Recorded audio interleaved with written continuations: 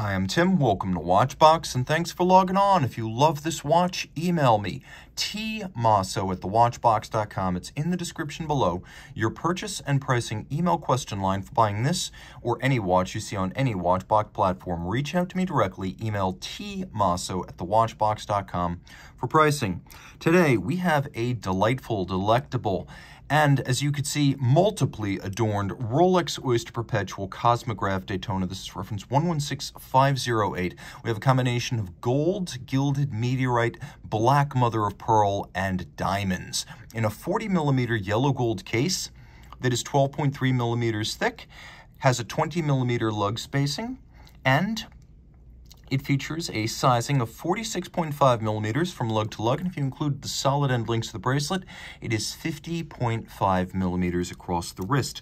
We'll throw it on my wrist, which is 16 centimeters in circumference, and get a sense of how it fits. It fits like every Daytona on a bracelet, which is to say, solid, but also compact. Across the wrist, the watch is short enough that a woman could absolutely wear it. The Daytona is a famous unisex power watch, and I've seen it worn with panache by both men and ladies. It's flat enough to fit underneath the cuff if you do want it as your dress watch as well. And you can see that it's nowhere near overlapping the edges of my wrist, and my wrist is just 16 centimeters in circumference. But my, does it feel heavy.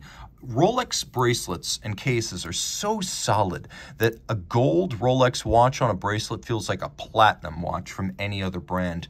Now, of course, we have some elements that are distinctive of Rolex. We have the 3-link Oyster style bracelet. We have the conforming end link to better integrate the bracelet to the case. We have polished centers, polished outer faces to the links. We also have satin shoulders, removable links fixed by screws. We have a couple of those on both sides.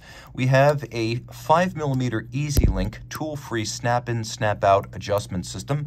And then inside the clasp, you can see there are 3 little divots drilled, and they even have little tracks next to them. So when you use your strap tool, it's easier to change the anchoring point of the bracelet inside the clasp by moving the spring bar into any of these 3 different anchoring points to fine-tune. So you have easy link, removable links, and then these 3 divots.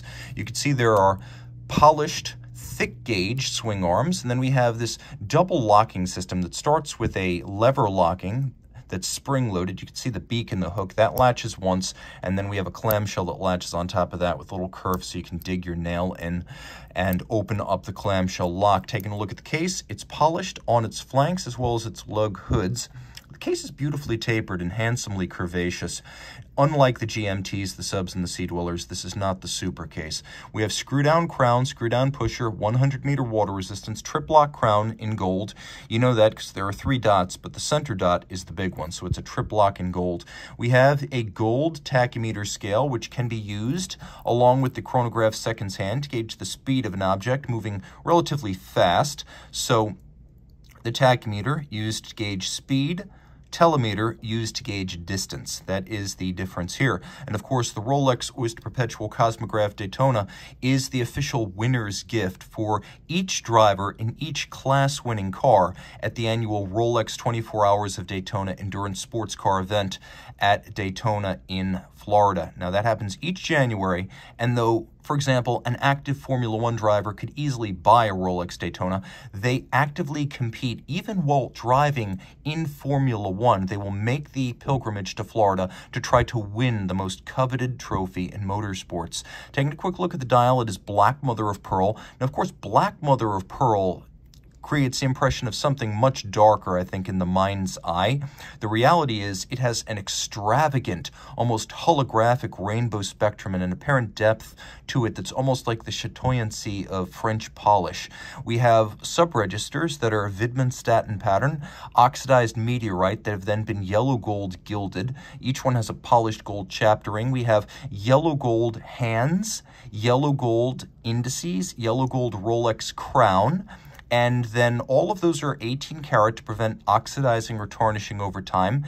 We have brilliant gems. They are brilliant cut, and they are laser matched, so they have the same color and clarity, and they are set by hand, something that is all too rare in modern Rolex watchmaking.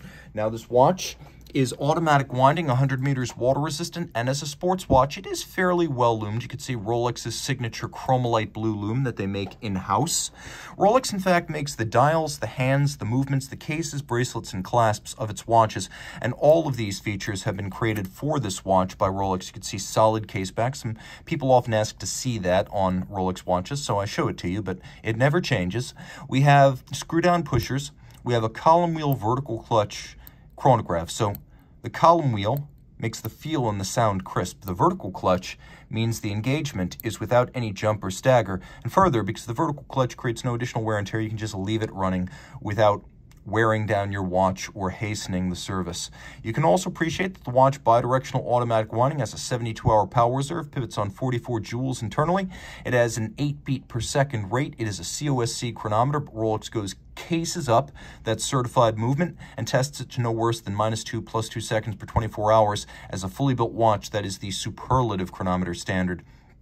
The watch does feature hacking or stop seconds, and it has a full balance bridge, a free sprung index, and a winding rotor bearing, those three features contributing to shock tolerance. The watch also has a handmade, or I should say hand-shaped, Breguet overcoil hairspring to help it keep excellent time in any position on your wrist or during all those chronometer tests.